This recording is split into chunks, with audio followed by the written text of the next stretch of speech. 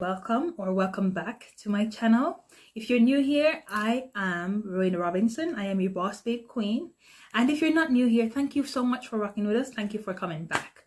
Now in this video, I'm going to do something a bit different. I call all my subscribers boss babe. For me, a boss is anyone that's just going out there trying to better themselves, trying to continuously improve themselves and get to a place in life where they're satisfied, you know? You're all bosses, all right? So in this video, I thought, why not do something that can help out my bosses? So this video is dedicated to anyone who is applying for a job right now, anyone who's looking to apply and just want to know about the whole process. Make sure you stay tuned. Please make sure that you are subscribed. Please make sure that you click the notification bell and let me know like what your job hunting experience has been so far.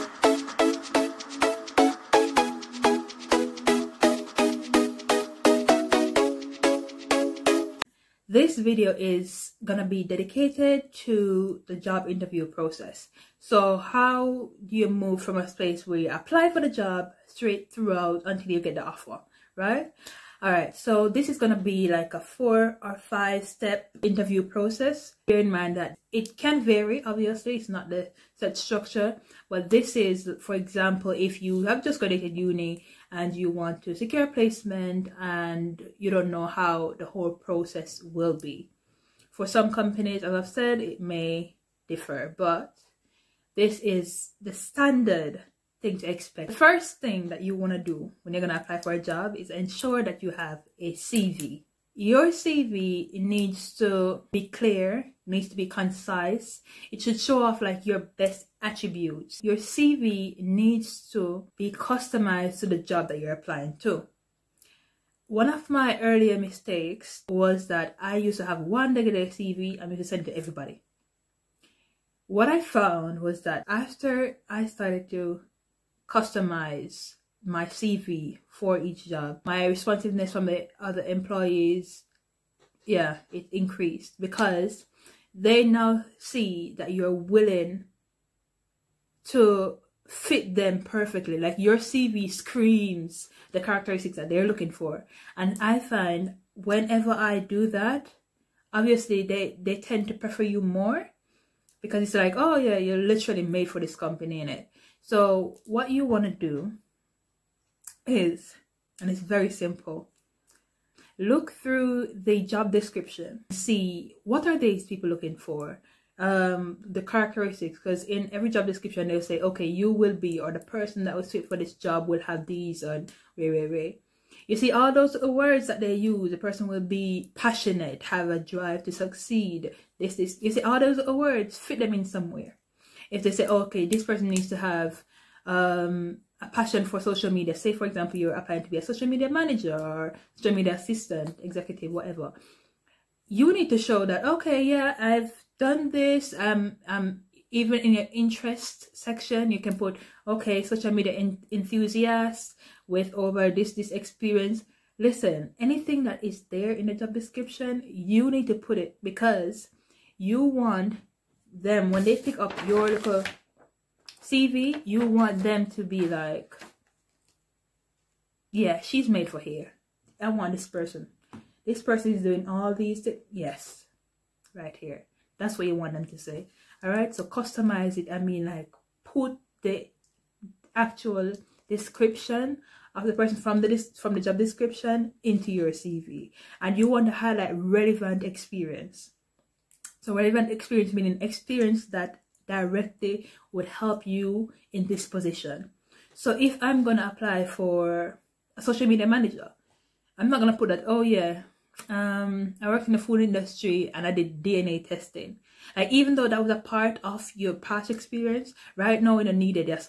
So you might want to put, say, oh, you know, I work in the food industry. So as I said, the work experience won't change, but what you highlight will change. So you work in the industry. Has there ever been a time where you helped with a social media strategy? If there was, then yes, you want to put that instead. So instead of the DNA, okay, you know, food industry, they might work on, I did DNA testing when I was doing food industry. That's why I'm bringing up these things. But whenever I am applying for whatever, I make whatever experience I have relevant, highlight the relevant roles. Okay, so pick, choose, and refuse. So social media manager, you might want to say, oh yeah, I conducted social media research. I made sure that I increased SEO. I was able to analyze analytics and implement a strategy to boost our engagement, whatever it is. Make it relevant. All right. So then then also you can look at different CVs of, like, say, for the particular role they're applying to, just to see how yours would match up. And they have free CV review sites as well. I found those really helpful, because they then can say, okay, yes, your tone sounds like this, or no, you need to improve this because this does not show that you have management skills or whatever. So if you have access to any free CV websites or review websites, take advantage of that, because you want to see, because they will word it for you differently and say, okay, you could say this, and that will push whatever more.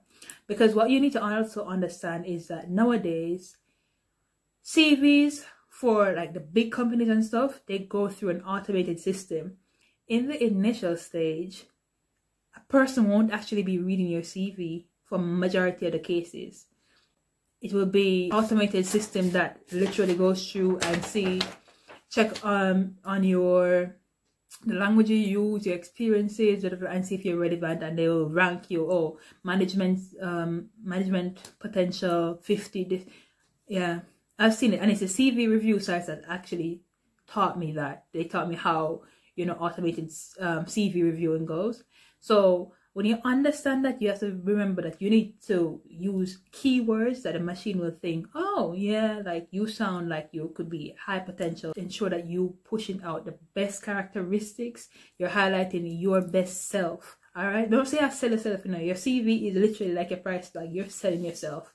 So make sure that it is different as well, eye-catching, because sometimes if it's not a machine, sometimes it's humans like reading it, obviously.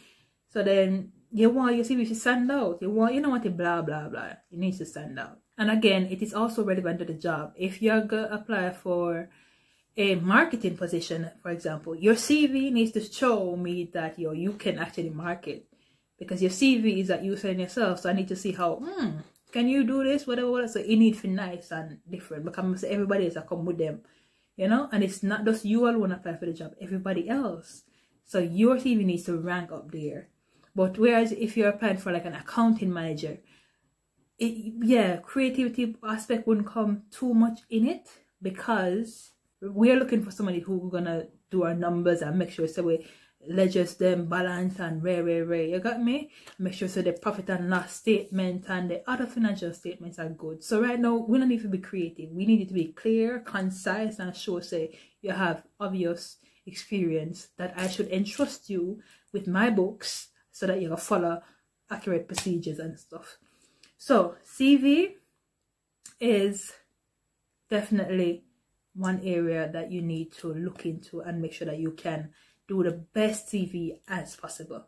You can have a standard CV, and then that one CV you can then change to different things. So like, say I have a standard CV. I then have a CV that if I'm applying for marketing positions, I use that one. If I'm applying for business management positions, I use that one. If I'm applying for admin role, I use this one, because in each CV I would highlight a different thing. Once the CV is now out of the way and you're cleared, you're going to apply to the job.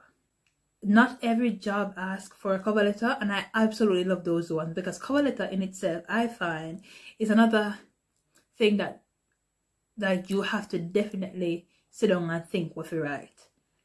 Your cover letter needs to be a balance between you telling us about yourself and telling me why, like, I should choose you, and then also telling me why I want to work there. So it's kind of like me, I boost up myself, and then me need to boost up your company. No, because me need to tell us, yo, your company, I've always wanted to work at Snickers Limited because you're top of the pack in terms of technology and innovation.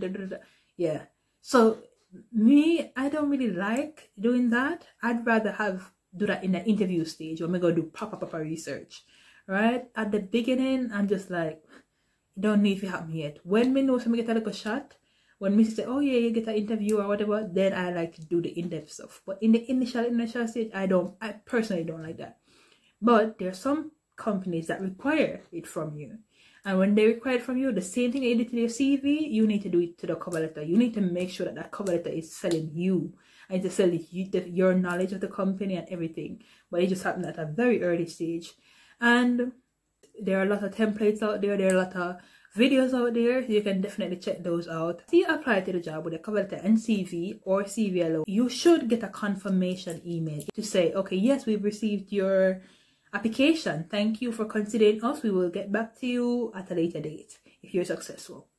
Right? So, and some job will tell you that due to the high number of applicants that we've gotten, we are not able to give you a personal feedback on why you weren't accepted. But if you haven't heard back from us in 2 weeks, please accept that you have not been considered for this role.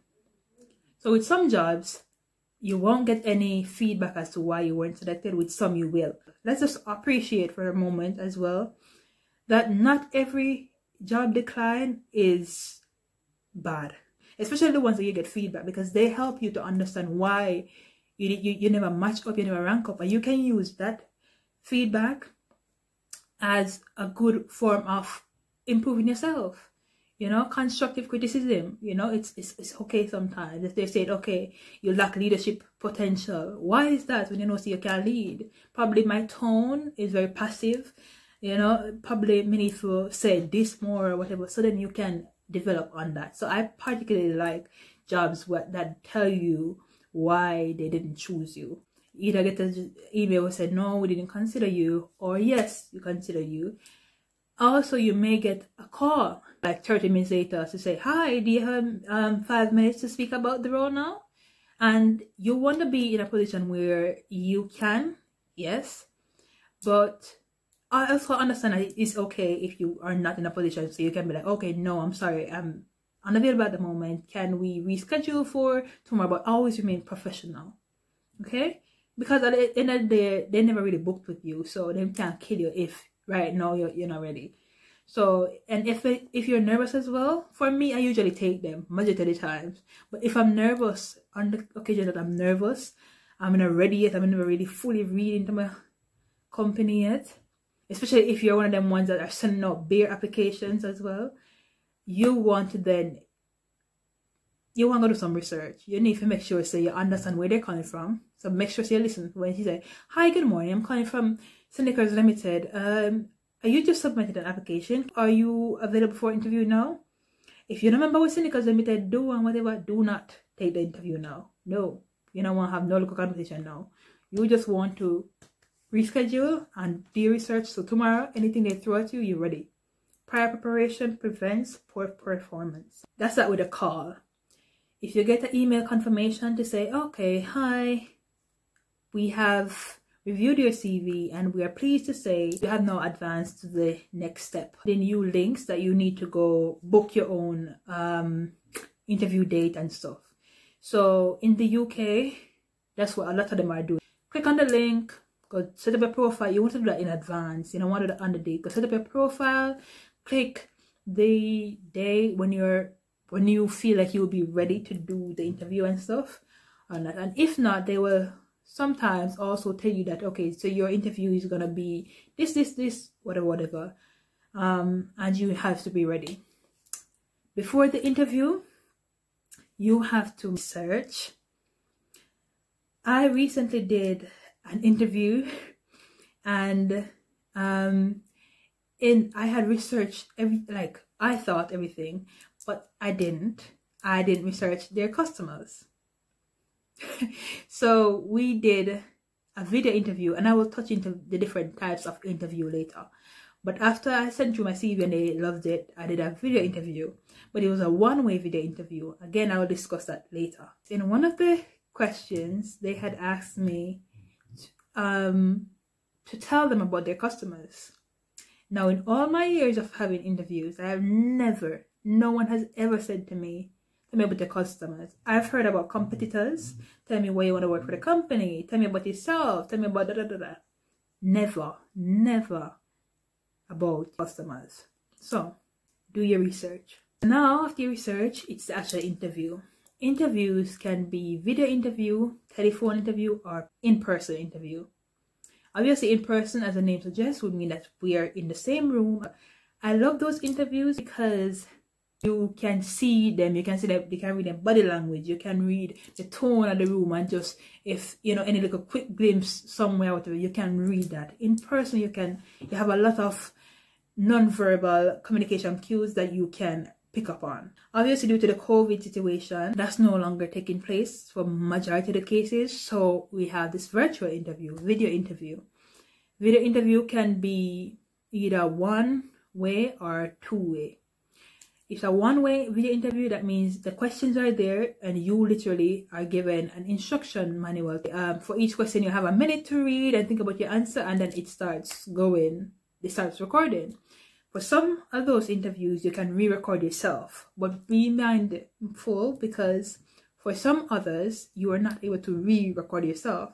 They'll send you the login details and the link on the platform that they use for the interviews. You'll probably get a little tutorial on how the interview platform operates, and then the instructions. There's one question at a time. There's 4 in total, one question at a time, 1 minute. When the question comes up, I need to read the question, understand it, and think about my answer, because when that 1 minute is up, my answer is being recorded. And it will tell you that, okay, it's going to record for 2 minutes and stop, or 1 minute and stop. You need to be mindful of that because you don't want to be blabbing. You need to record what you need to say, and you need to be concise with it. Because once that minute stops, and especially if you're not able to re-record, that's going to be submitted to them and you move on to the next question. It's the same procedure. So be mindful of video interviews. Make sure you read all the instructions carefully before you attempt to do it, alright? And the last interview is telephone interview. Your mobile phone or your home phone, whatever contact details that you have given. So they reach out to you, and it's okay because at least it's not daunting.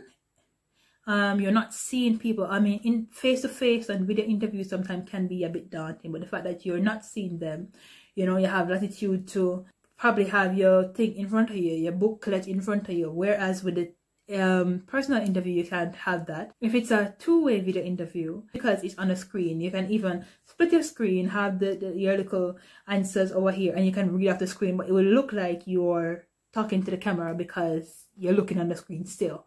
So there's ways of going around it. Look at tips and tricks. If you want to see me do a video of tips and tricks of how to hack a interview, I can do that. Like a post-it notes on. Yeah, cool. All right, so that's the interview step. That's the first interview. For a lot of recruitment processes and applications, they will do a second interview. A second interview is different from the first interview in the sense that for the first interview it's quite general. They will ask you, oh, tell me about yourself.